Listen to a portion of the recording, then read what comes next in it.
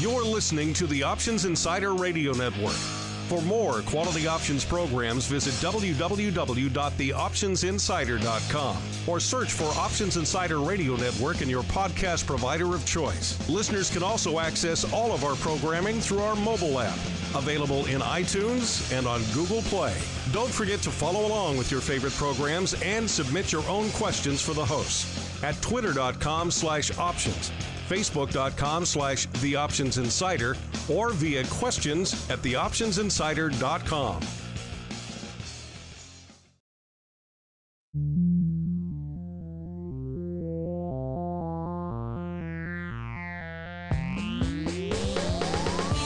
Join us now for the expert source for inside information on the options markets.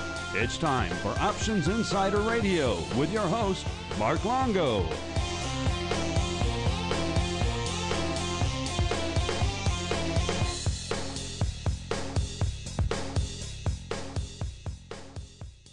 Welcome back to Options Insider Radio, the interview program here on the old network where we welcome on guests from throughout the world of options and derivatives and proceed to pick their brains for the benefit of you, the listener. My name is Mark Longo from theoptionsinsider.com. If I sound a little bit different, it's because we're not coming to you from our studio in Chicago. No, we're coming to you live from the Options Industry Conference here in scenic and sunny Florida. We have a lot of great guests lined up for you, so stay tuned to the network over the coming week or so because a lot of great content heading your way. And next up on the old network is a newcomer to the network and indeed to the program. He is Patrick McCreary, the executive director over there at Volant. Patrick, welcome to the program. Thank you. And as we are wont to do with all of our first-timers, Patrick, why don't you go ahead and give our audience a little bit of an overview of your background in the space and then what the heck it is you guys do over there at Volant. So I'm a software engineer. I started off at Goldman Sachs working on their execution services business. I'm not familiar with them. Who?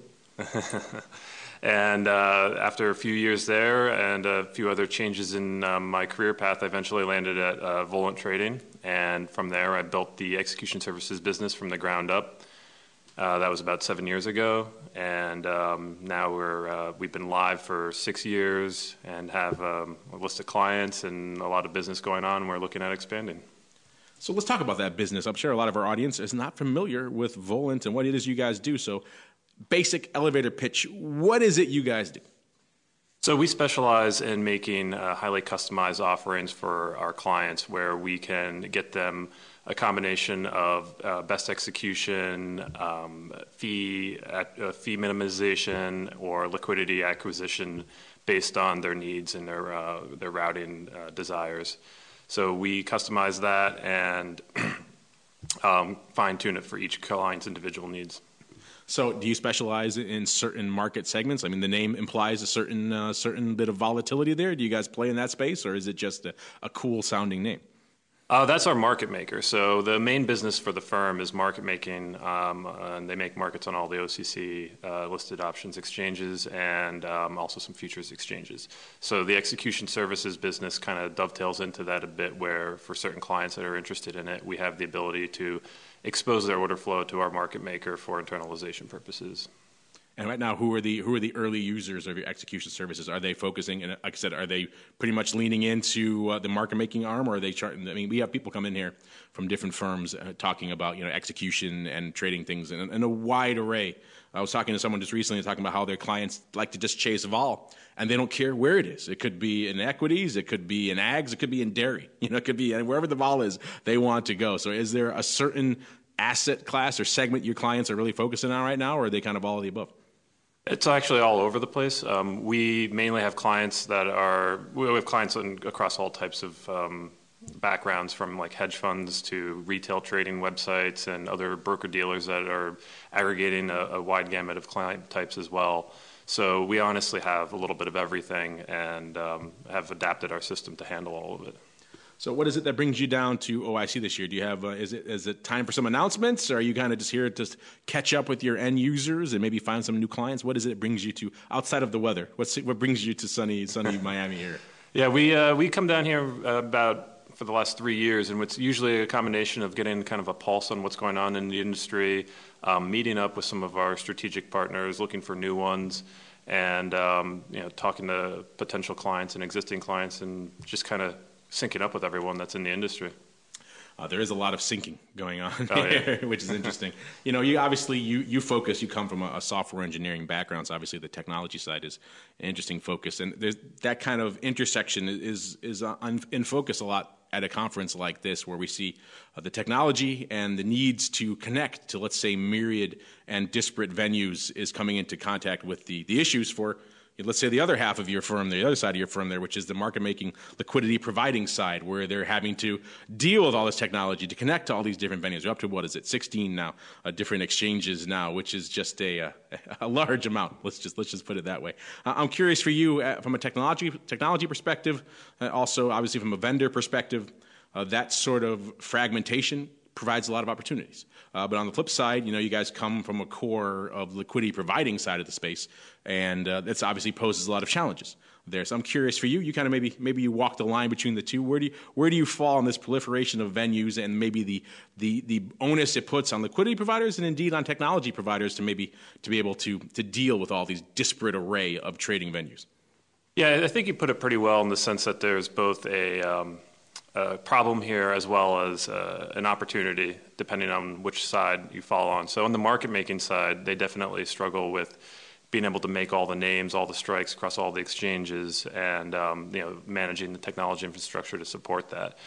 On the execution side, we have similar challenges, but I would definitely say we have a lot more opportunities because as this happens, as things proliferate like this, we are given the opportunity to kind of manage a lot of this headache that people would have to deal with otherwise. So we normalize a lot of the infrastructure that's going into connecting to the exchanges and getting all their fee files and tracking all this information that clients need to track and report to their clients or to manage their own billing infrastructure.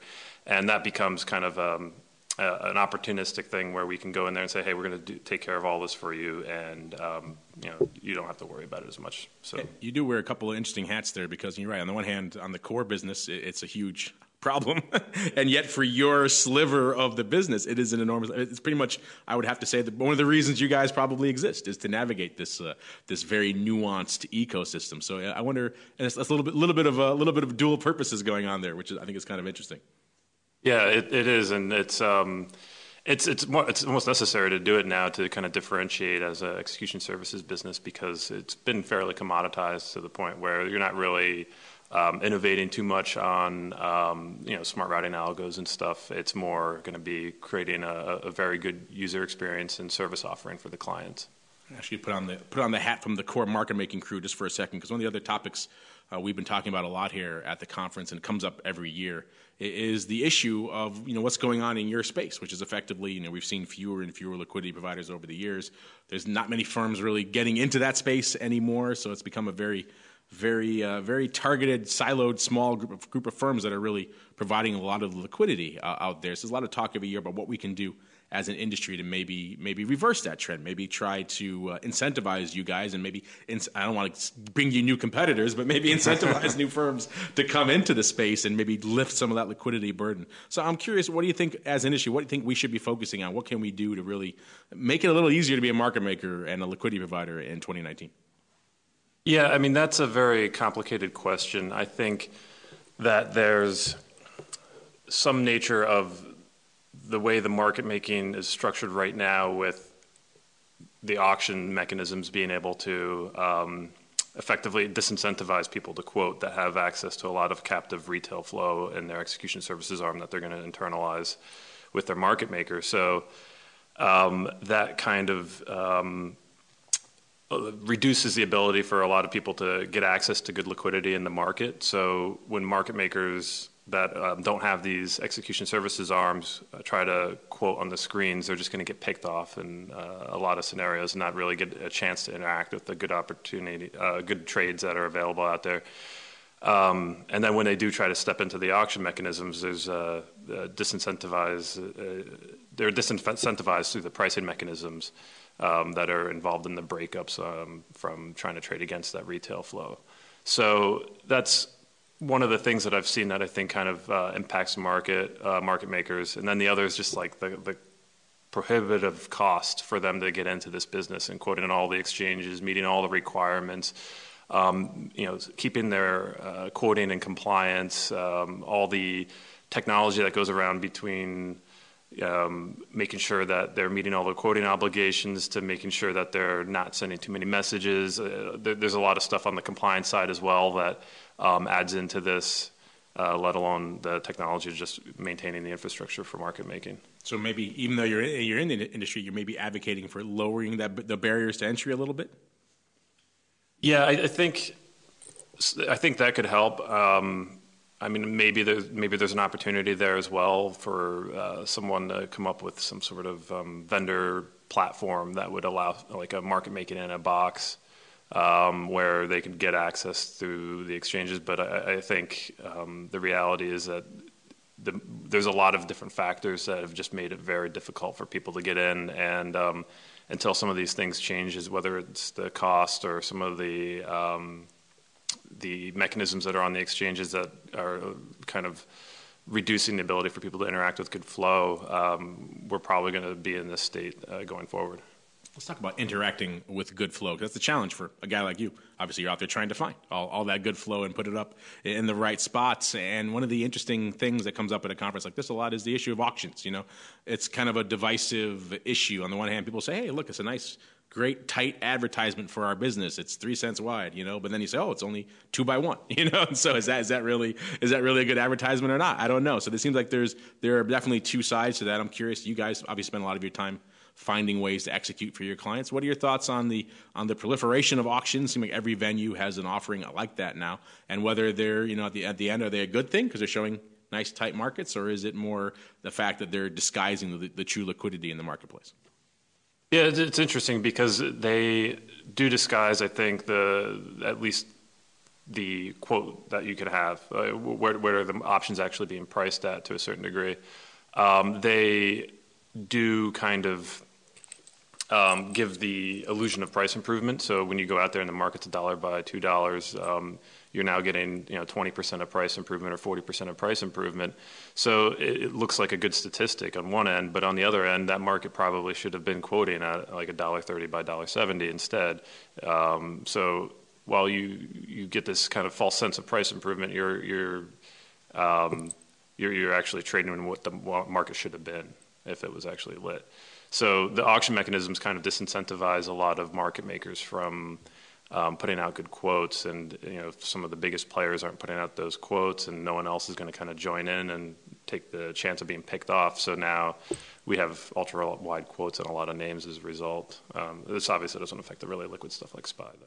I like that term, false price improvement. I'm going to have to borrow that from time to time, Patrick. So hopefully your licensing fees are fairly modest. But obviously you spend your time navigating these very turbulent, very fragmented waters.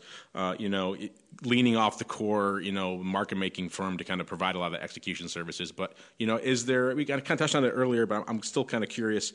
Is there one area you see right now that you're really focusing on that's a great growth area for you guys in terms of there's still a huge demand, a huge need for your execution services? Or maybe there's a new product that a lot of firms aren't really playing in yet, that you're seeing some clients have some need to take your expertise in your traditional areas and maybe apply them to something, let's say, a little bit more esoteric, maybe fluid milk, something fun like that. I'm just kind of curious, where do you see kind of your growth opportunities coming in the coming months and years? I think it's really going to be around navigating just the complexities of the options market. Like, what can we do to achieve their goals? If it's a matter of sourcing liquidity for them through alternative means, or is it going to be just navigating the microstructure of the landscape for certain trades that certain clients are trying to put up, or is it just providing a maximization of price improvement? That's really what it kind of boils down to, at least staying inside this industry. Outside of that, I think creating just a more holistic offering, adding and expanding into other areas that make sense with an execution services business would be kind of the next phase or next steps that we would want to look at. So. Well, Patrick, I'm glad we had a chance to kind of catch up and actually have Volant on the network for the first time. Seems like It seemed like we would have done this earlier, but there's a lot of people out there to talk to, Patrick. Yep. But before we go, we like to give our attendees here, our guests, a chance to perhaps share with our audience a little bit of a hint, a little bit of a tease of maybe what they can expect from them in the coming months. Maybe you have a new announcement you're making here at the conference. So what can our listeners look forward to coming from you guys in the coming months? I can't really disclose the details yet. It's just but you and I talking. These microphones are all off. There's no one listening. But we will be getting into some new business areas in the upcoming months, once we get some approvals in place. And Start with a C? CRYPTO by any chance? No, a little bit more traditional than that. So, yeah, but we'll have something interesting coming out soon, and we have some clients that are friendly that will be starting off with us. Well, we'll look forward to that. Patrick, thank you for joining us, giving our audience a little bit of a glimpse into what you guys do over there at, I've always said Volant, so Volant. That at least you educated me. And we'll look forward to seeing maybe how this new business, how it plays out in the marketplace in the coming months. Great. Thanks for talking to me.